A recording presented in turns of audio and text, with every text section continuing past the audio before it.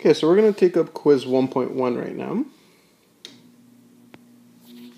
And the first question was, even functions are symmetric about the x-axis, true or false? Well, this is an example of an even function, and you can see it is symmetric, but it's not about the x-axis, it's about the y-axis. So that was false. Number 2, the function negative 3x to the fourth plus 1 extends from quadrant 3 to quadrant 4. So the quadrants, well, x to the fourth would look something like this, but because of that negative there, our function actually looks something like that. And if we remember our quadrant numbers, it's 1, 2, 3, 4, and the red does extend from quadrant 3 to quadrant 4. So that's true. Next question, the graph of a quartic function can have exactly 3 x-intercepts. Well, here's a quartic function, and this one has 4 x-intercepts. But if I move it down just a little bit, now it's got 1, 2, 3 x-intercepts. Well, that means that this is false. Sorry about that. It is false. It can have exactly 3 x-intercepts.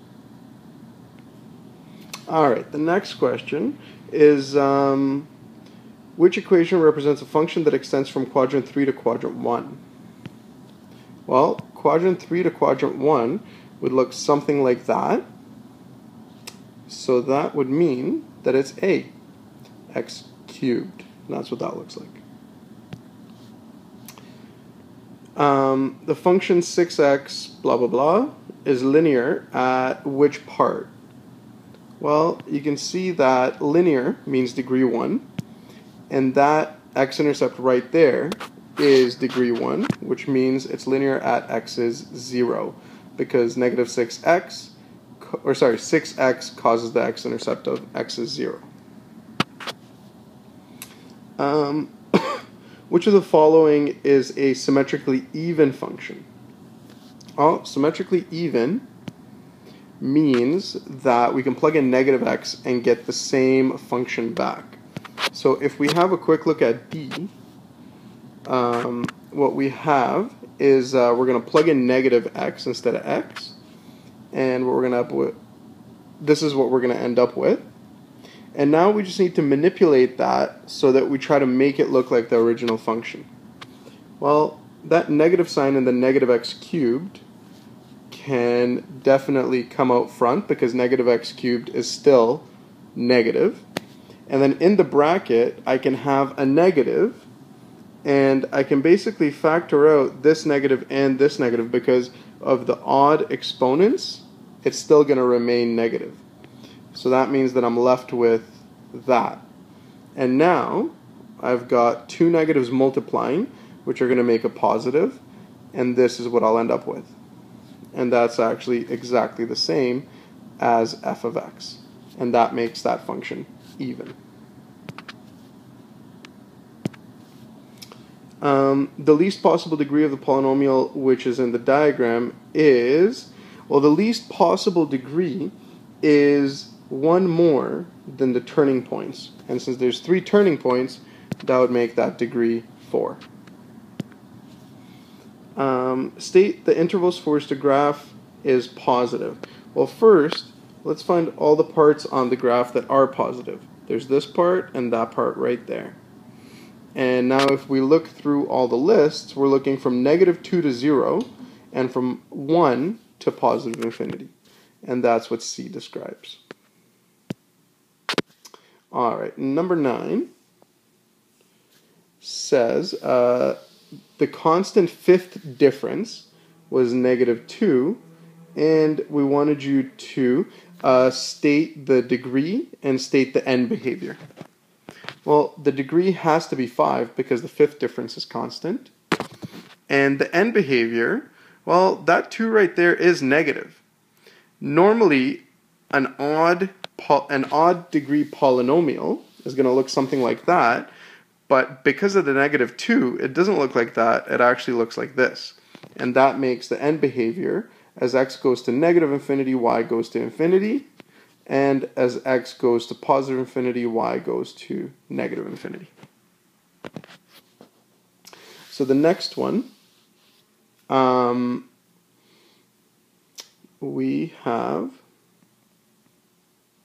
so first we have a part where x to the fourth is stretched vertically by a factor of 3.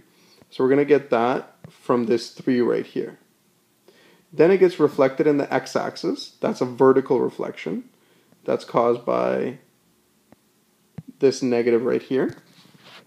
Then it gets translated 6 units down, so that's going to be minus 6 at the end, and 1 unit to the left. So we get x plus 1. Now, one thing that people completely left out was the fact that the original function was x to the fourth. And that means that we have to have that exponent to the 4 outside of the x plus 1. The plus 1 has to be attached to the x because it's moving horizontally, and we get that exponent of 4 because that's the original function. The next part was determine an equation in factored form for the polynomial with degree 2, 0 at 2, and then some other zeros. So the first part we have to recognize is that there's an x-intercept at 2. So x minus 2 is a factor. Then we have to see that it's order 2, so that makes it squared. Then we can see that there's another x-intercept at 2/3 and another one at 3. And then we have to think about, well, what's the a value? What's the leading coefficient? So I'm just going to put an a there, and then I'm going to call the function f of x. And then we got to pay attention to, if I'm missing a, I must have one other piece of information. Well, that 1 over 6 is going to do it. So all we need to do is plug in 1 comma 6, so x is 1, y is 6, and that's how we're going to figure out a. So we sub in 1 for x, and we also know that instead of f at 1, we can use 6 because that's the y value. And then we just need to solve for a, and we eventually get to a is negative 9, and that gives us our function, negative 9, and so on. That's one possible answer. Some other answers might have included you simplifying this, which is fine as well. If you had simplified this, then another possible answer that you could get is negative 3 x minus 2 squared, 3x minus 2, and then x minus 3. So that's another possible answer. This was the other option that you had, and it was to determine an equation using this graph. So the first thing that we notice is that there's an x-intercept at negative 2. So that means we have to have x plus 2, and it has to be squared because the behavior here is that it doesn't go through the x-axis. It touches the x-axis but doesn't go completely through. So the next part is that we see there's x-intercept at 1, and so x minus 1 is a factor, and because it goes through but has a point of inflection, we call the exponent cubed. And I also have an a value, which I'm going to have to try to figure out. So in order to find that a value, we're going to use that point right there, negative 2. So we'll just sub that in. The y value is negative 2 and the x value is 0 because it's an intercept. It's a y-intercept. And then we simplify, multiply 4 by negative 1, and we get a is 1/2. So there's our function right there, 1/2 x plus 2 squared, x minus 1 cubed. And the last question, given this function, describe the following characteristics. The degree, because we have 2, 2, and 3, is 7. That's an odd degree function because 7's odd. The leading coefficient is 3. The zeros are, x minus 4 gives us a 0 of 4. And we also have positive 1 and negative 3. The number of turning points, I'm going to say there's a maximum of 6. But we can also wait until we draw our graph. So we'll leave a blank there as well, to be more precise. The y-intercept, we just have to sub in x is 0. And the end behavior, because it's a degree 7 and a positive leading coefficient, it's going to have end behavior that looks like that, which means as x goes to infinity, negative infinity, y goes to negative infinity, and as x goes to infinity, y also goes to infinity. So that looks like that. Now we can start drawing. Because of the x plus 3, we have an x-intercept at negative 3, and because of the cubed, that's what it behaves like.